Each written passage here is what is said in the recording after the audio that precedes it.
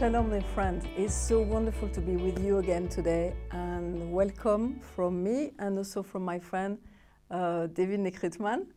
And you know, it's so amazing to be here in Israel.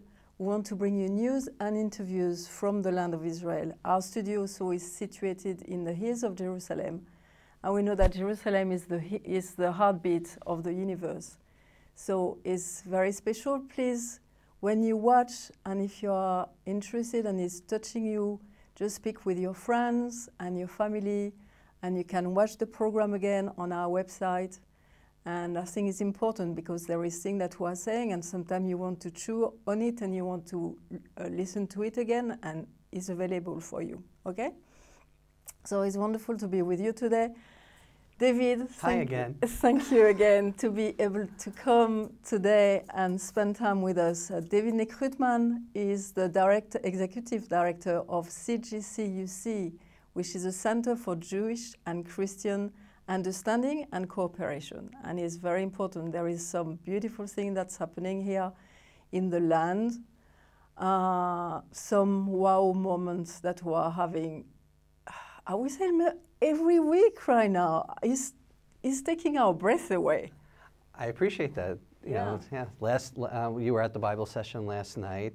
We talked about Abraham's balancing of his universal mission and his particular covenant with the God of Abraham, Isaac, and Jacob, but for him, God of Abraham at that particular point in time.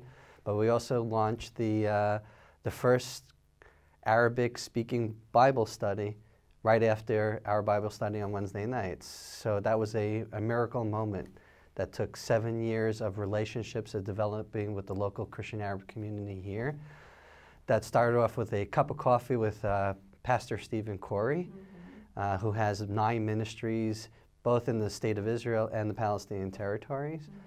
And that, well, I thought would be a 15-minute conversation over a cup of coffee 7 years ago with Pastor Corey turned into a 4-hour conversation at that time, and a beautiful relationship building up relations between the Israeli Jewish community and the Palestinian and Israeli Arab communities. So the fruits of that, of all these years coming together, is our honor of having Pastor Corey actually give a Bible study at the Bible Lands Museum once a month.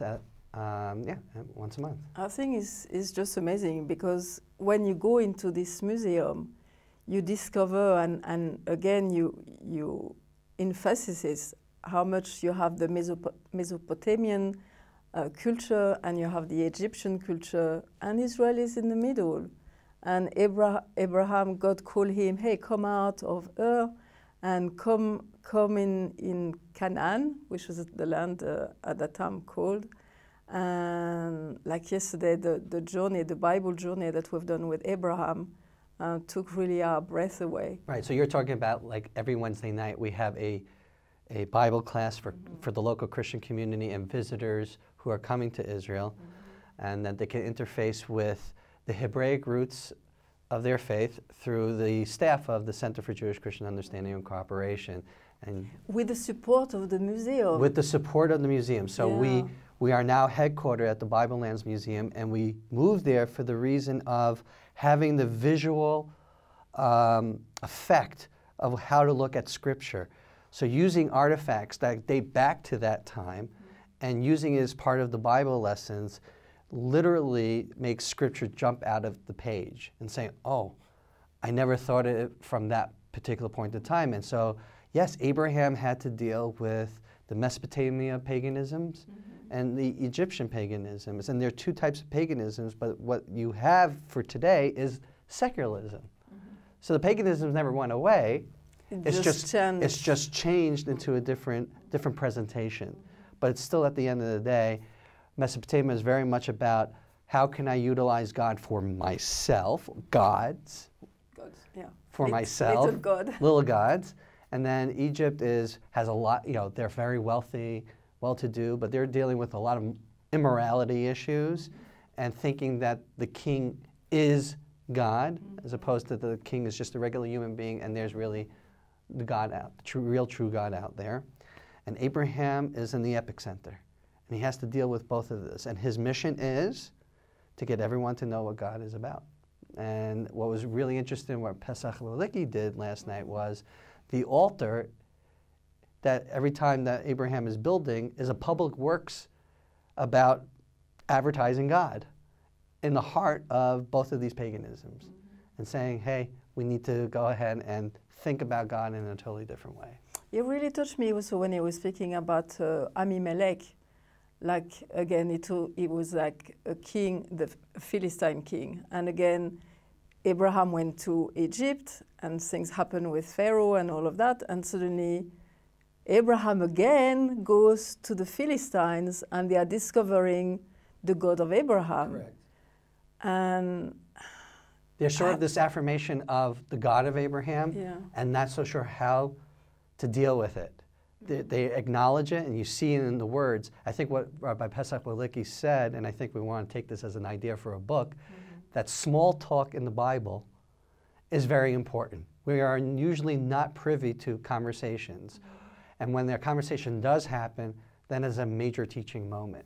So biblical small talk, maybe an idea for a book later on, and actually look at, especially Genesis, when there is a lot of conversation happening, to analyze that and what is the teaching moment from that. And we always teach that, you know, the Bible is nuanced, the language is exact. And if something is redundant or emphasizing something more than we normally would have. Why? Yes, let's look at it and agree. try to discover it. And this is the beauty of learning together. We're in this journey, both as people who believe in the God of Abraham, Isaac, and Jacob, walking in this. I agree. And again, when you speak about that, we haven't spoken too much about the Hebrew language during the Bible studies. I don't know if he's... He did. He talked about Abraham and Avram. Okay. And the word Avram is that he is a leader of where he comes from. Of multitude. Right. And then it becomes Avraham, with the hey stuck in there. And then becomes, instead of just a personality in his hometown, he is the man on the ground to represent God. So he did. He touches upon the Hebrew language. I do that in my sessions when I'm given the opportunity to do the Bible session. But yeah, we do an emphasis on the Hebrew language. We always talk about, if you actually look at the translations, they don't really necessarily sync up to the Hebrew. And that's the teaching moment as well. So Rabbi Pesach Leliki will be coming out with a book entitled Cup of Salvation, taken out from the praise psalms of Psalms 130 to 118. And the Hallel. The Hallel is known as Hallel. And actually looking at God's word, grammar, and how it's functioned in these verses to bring out the teaching point. So this is like really up your alley. This is everything about the Hebrew language, and the translation now is totally different. So we're actually bringing out a new translation on these 6 Psalms, based upon analyzing the Hebrew. So when that comes out, I mean, Pesach went through a whole transformation moment in writing the book. He had one idea, and then he would say, in Hebrew we have something called the siyata d'shmaya, the inspiration of God involved in this work. And he just became, he said, when I came in, I thought one thing, came out, and I've been transformed through the process of this. And the reason why we're doing it is because we have the Day to Praise, right? We come together, we do a local event, a Hallel event. Which is new. Which is very new. It started in Feast of Tabernacles 2014, where we invited Christians into a synagogue expression of Hallel, and we praised God together as mandated in Psalm 117. That the nations would come together and praise God with us. And I remember I had again a wow moment last year. I mean, in 2016, when during this day of Hallel, and you said in front of everybody, we are opening the door of our synagogues for you. And when you said that, I was like, oh my gosh, this is what we've been waiting, because you're like the older brothers. You know about the Word of God. You've been studying for so many years, and it's like, it's time now to get all these things. We want it, we need it. It's very hard on our side of the aisle, because a lot of times interfaith prayer is kind of a taboo thing within the Orthodox Jewish world. But I found a way, using psalms, praise psalms, actually to bring both of us together to have this moment, because it can't. I believe that I'm part of a sacred calling in life, of being the bridge between Jews and Christians, having a better relationship between one another, understanding there are differences, and we're going to respect that and walk in mystery, but the commonalities and how we work together, it's not only has to deal with soup kitchens necessarily, but also having these moments of spiritual connection with one another while we're praising the God of Abraham, Isaac, and Jacob. And that's the Hallel. So when Pesach Weliki came aboard almost a year and 3 months ago, he came in with a Hallel service, and he was looking at this, and when he actually had one of our Hallel services, when we had each foreign language come up and recite Psalm 117 in their own language, he was like, do you understand what just happened in this room? And I just said, yeah, these guys came up, they said in their own language. He said, no, but you just we're fulfilling this thing. And I'm like, yeah, I guess so. I'm so involved in the logistics of the event that I'm not taking in what just happened. And even Rabbi Riskin, who I work for, Rabbi Shlomo Riskin was the chief rabbi of Frat, we consider him like the Billy Graham of Judaism. He was almost shaking. He's like, do you understand what just happened here? And I'm like, and everyone's telling me what just happened in the room. So I'm involved in something that's bigger than me, and sometimes maybe I don't appreciate the moment that it's happening because there's so much involved in making sure all the sensitivities are taken care of, and there's the practical logistics of putting an event together. But people who are experiencing it raises up their spirituality and journey with God. That's what the accomplishment is. Imagine doing that now together instead of separate faith communities. And I think that's the most important part of what we're doing, is we're not in separate communities. We are mandated together to repair the world on the bringing the kingdom of heaven down to earth. Unity, which is echad, which is universe. Like we're not the same, but we can come together. Unity doesn't mean sameness. Exactly. So we each have our own individual religious experience, but we're coming together for this moment in unity. And when you say that, when you see these things happening, it reminds me again the passage that I was reading in Proverbs 8:31 that I was speaking to you a bit about. It is like wisdom is saying, I delight to be with the Son of Man. And like in Hebrew, if I'm saying it properly, it's like Sha'ashua'i et bene Adam. And it's like, for me to read it again, like speaking about the Hebrew language, is like suddenly so cutting. Yeah, God wants to spend time with us. Exactly. Right.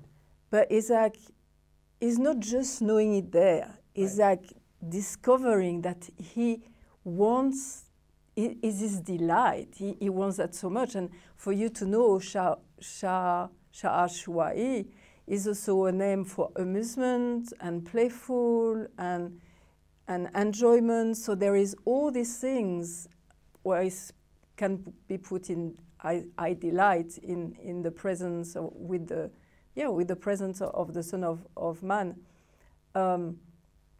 The amazing thing when I was reading again Psalm 119, you see King David in Psalm 119, I can't remember the exact verse, it's 40, 50 something. There's a lot of verses in there. Yeah, a lot of verses. and he's saying exactly the same. He's saying, my delight, shuai, again, is in the Torah, is in the word, is the way. Right, the Torah is the way you connect with God. Yes. Because it's a living, breathing document. That's it. It's a divine document. That's it. And my favorite verse is, taste and see that God is good, and then you shall take refuge in Him. Ta'amu, that word is so much about, I'm involved totally in the experience like of his God. taste. It's a taste. Imagine you're saying taste and see God. That's a huge concept. This is exactly, when you say that, so this is what all we are discovering, is that God is amazing and God wants to be so much involved with us, and He wants us to be involved with each other. Exactly. Right. Which The love of God is great, but it also has to incorporate the love of each one, because we're all created in His image. Exactly. And when you see that, I'm so thrilled. So, obviously, us who are happy to have the Bible studies, like Christian and Jewish people together. But what I'm so thrilled to see is with these Christian Arabs and some Palestinians coming to have the Word of God too. And like I know that their way of thinking are going to be so different because they are going to discover the Word of God in His context. Right. And it's going to make their way of thinking is like going to be a revolution. You're very prophetic right now. I'm very much practical in the sense it's just the idea of them coming and taking a chance and being in this situation with us. For me, that in itself is a miracle. And actually going ahead and part of that relationship and that trust was developed because we went ahead and every week we deliver food to the Palestinian Christians. Every week we deliver. It's called Blessing Bethlehem. And Rabbi Pesach Wilicki is like the face of it. But it took years of going ahead and developing the relationship, and every week we deliver food to the Palestinian Christian community who are financially challenged, and we put food on the table, literally, fruits and vegetables, so they can eat during the week. But that's part of who we think we are as a Jewish people who are covenanted, living in a covenant land, but it comes with covenant responsibility. And Christians, unfortunately, are caught between ethnicity and religion. It's not easy for them. So we feel in our heart as a center for Jewish Christian understanding and cooperation. The cooperation means that I have to go ahead and really take in consideration how my Christian brothers and sisters feel and how we can alleviate some of the pain and suffering they're going through. So this is our small way of coming together and helping out a community that really needs help. And when I tell people, when you pray for Israel, pray for your Christian brothers and sisters. Supporting Israel is great with the Jewish people, but it can't be compromising your own religious brothers and sisters within the Christian faith. Which, when you speak about that, is like going again very practical. Pray for the peace of Jerusalem. Again, the Hebrew name is Sha'alu, which is like inquiring. It's like I'm asking God, what do I have to do today for helping? Exactly. So it's something very active. Right. It's not just praying like spiritual thing. And I think we need to go back to these things. And again, friends, if you want to help the center, you can go onto the website and you can help donating, you can pray, and you can donate, which is like the appreciate thing. The plug. Thank you very much. It's because I think it's so important. We have to look after our brothers and our sisters. And life is tough right now in Israel. I mean, we had like a terror act. By the way, this morning I was reading that some Arab Muslim are saying, we are fed up to see these things, and they are starting to say it in social media, which is they need to have a lot of courage. But this is, I think Israel, I will be very honest, Israel has done enough. Maybe you can always do more, but I think you've done a lot of things, and it's like the people have to make the decision now saying, hey, now it's us who have to do something too. Right, but I think the phenomenon you're experiencing, especially from last year to now, is a different phenomenon than the Israeli-Palestinian conflict. The people are involved in some of these horrific attacks are Israeli Arab Muslims. They're residents of the state of Israel. This is a little different. Terror attacks happening. Yes. I mean, the guy was an Israeli truck driver. You're talking about the truck driver that killed 4 soldiers at the Haas Promenade. For me, the Haas Promenade is very special because that's where the Day of Prayer for the Peace of Jerusalem happens on the first Sunday of every October, which came from my office 16 years ago with Reverend Robert Stearns. So for me, this was like when I heard where this attack happened, I was like, oh my God, I know where that is. I go there every year. But the 4 soldiers got killed. But it was a truck driver, an Israeli Arab, who is here in Israel. And that's the scary part of what's happening with some of these attacks is like, I think we're caught off guard. We don't understand why certain people are doing what they're doing, and they have the freedom of religious expression. Sure. They have benefits of health insurance and education. Of course, things could be better, and we're trying to be doing more. But at the end of the day, why are you doing this? And the risk you're taking. sometimes you don't even know when you're doing a bombing on a bus. Especially in Jerusalem, both Arabs and Jews take the bus. Both Arab Jews take the train here, and so it's you would call it satanic forces within Christianity, that there's something happening of this evil that's happening. I do hope that the Muslim leadership can be better in the way they don't go ahead and foster hate in their sermons against Israel. So it's an educational process while we are trying to go ahead and give a message of peace. I don't know how many times the Bible says peace, and our prayers talk about peace. We would hope the same thing can happen on the Muslim side, that it could be talking more ways of peace. Which is what I was saying, like, is also, I mean, when sometimes it's a bit difficult for me to see the difference. I know there is Palestinians who are living in Palestinian-controlled neighborhoods. Yes. Right. But you Judea and Samaria. But like, I speak also about the Muslims who live in the region. Right. Because they are first of all Arab. Oh no, sorry, they are first of all Muslim.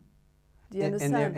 And for the state of Israel, in the state of Israel, they're Israeli citizens or Israeli residents. Yeah. From our point of view. Yeah. They could put their nationality or their religious expression beforehand. That's okay. That's different. And there are some who are Israeli citizens who identify themselves as Palestinian and not as Israeli. That's it. Correct.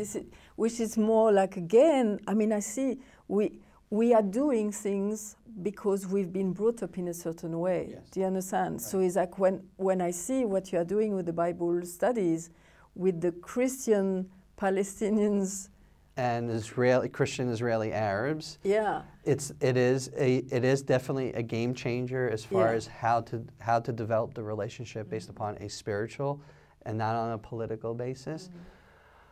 But again, it's like the thoughts. It's a revolution. Changing. Yeah, we're changing minds. That's right. it. But again, you can't have that if they are not willing to go through the process with you. So as much as we work with the Bible Lands Museum and the Center for Jewish Christian Understanding and Cooperation, create the platform for that. Yeah. At the end of the day, it can't happen without people, and the people have to trust you. But that trust took 7 years to build. And the fruits of that labor is that we can have a Christian pastor come and give a Bible study that's not church-based. It's not affiliated with any church. It's just simply we're learning, and he taught about Abraham as well, it wasn't in sync with Pesach Wilicki's message that evening as well. Abraham became this focal point where we can all come and learn from, and his biography. I love the book of Genesis. It's one of my favorite books. Me too. There is so many things, like a DNA that you have to undo slowly to be able to see humanity. I will love also maybe sometime that we do a journey into Hebron, because Hebron was a place of Abraham, where a lot of things happened. The first real estate purchase. Exactly. Yeah. And it was where Sarah was buried. And Abraham was buried there, and again Isaac and Rebecca, and then Jacob and Leah. Yeah. Mother Rachel is buried. But I was thinking about Abraham, who was buried there, and Isaac and Ishmael came for the burial. For the funeral. So again, Hebron is very important. Isaac and Ishmael came for extremely important. Yeah.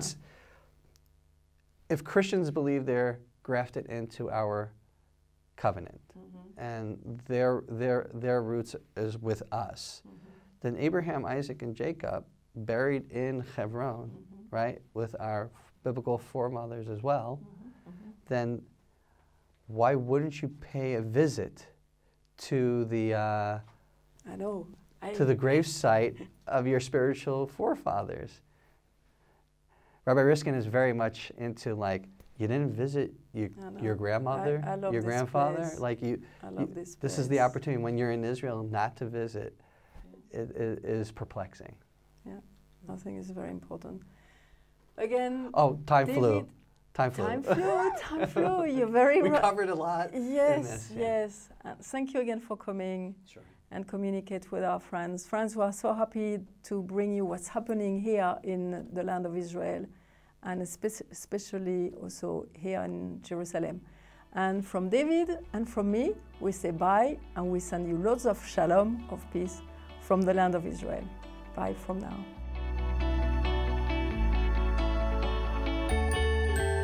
So wonderful to be with you again today, and I really hope that you enjoy to learn the Hebrew letters. So today we are looking at the 14th letter, which is the letter Nun. This letter is beautiful. Nun is like also represent the faithfulness of God. So there is a beautiful passage in Deuteronomy which speak about the God who is faithful, who is trustworthy. And so we say, Hahel ha-ne'eman. You know, he is so faithful. And there is also the numerical value of Nun, and is 50. And there is also a beautiful name who starts by Nun, is Ner. And Ner means lamp. And like here in Israel, there is some children who are called Neriya, which means the lamp, Ner. Yah is from Yah. So he carried the lamp of God, which is a beautiful name. So there is a beautiful passage in the Psalm 119 who start all with the letters of Nun, and is this beautiful passage that I'm sure that you know, is like the word is a light into my feet and a light into my path. And this is a beautiful, beautiful passage. So again, is the name Ner, okay? So today we look at two names that you can remember easily. We look at Ner, which is a lamp, and we look also at God who is so faithful, Ha'el ha-ne'eman. This is what we've done today. I hope that you enjoyed that, and see you next week. Bye.